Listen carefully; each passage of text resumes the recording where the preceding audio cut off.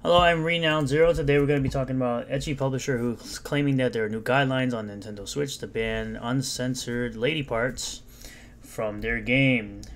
Before we get started, be sure to hit the like if you liked the video, comment below about what you think about this, and subscribe for more content. I do content like Rippaverse coverage about all the detractors, all the people receiving their orders and such. I will be doing a video of the unboxing of my order, and I will be doing a review on the comic itself when I receive it.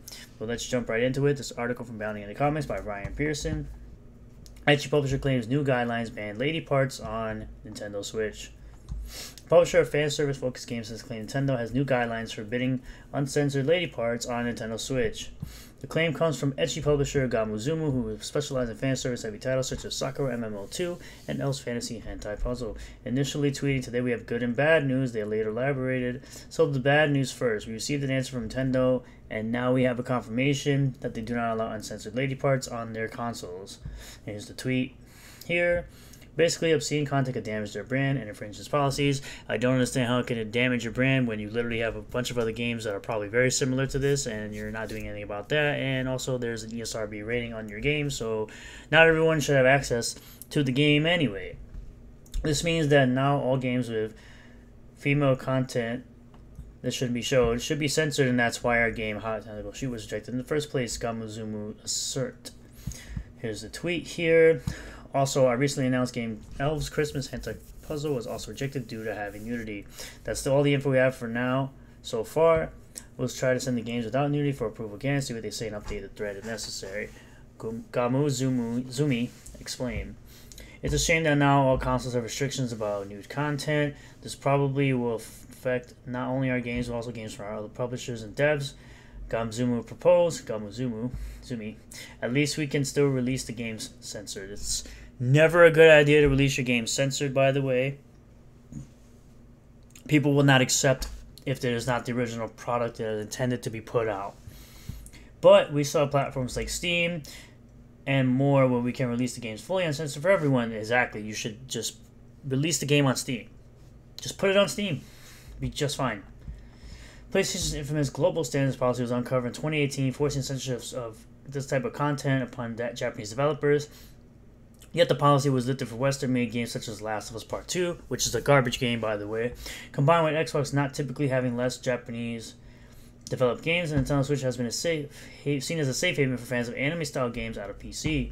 The Nintendo Switch does host over 1,400 M for mature-rated games. Aside from horror and violence, there are some surprisingly fan service-heavy titles, considering Nintendo's reputation as the most family-friendly out of the console gaming's big three. So basically, they're being hypocritical by not allowing this game to be on here, but you let other games be on here.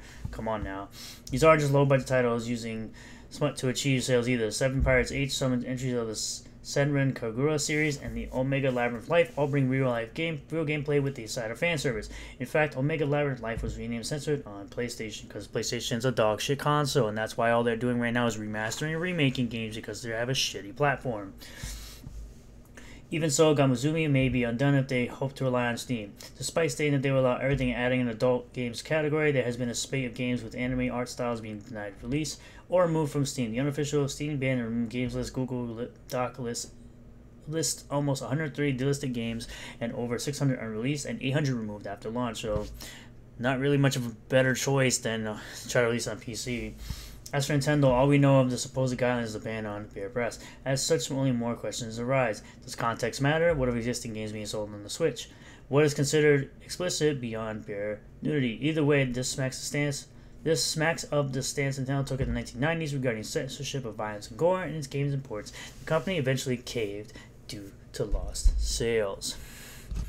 So you have all these other games that are on there, but you refuse to take on this game showing off biology, showing off something that's natural.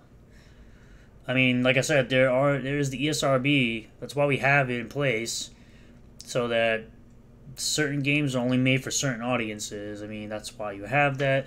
But then again, Nintendo being a hypocrite, as they do, as they always are, and Steam doing the same thing. It's like, just let people release the games they want to release.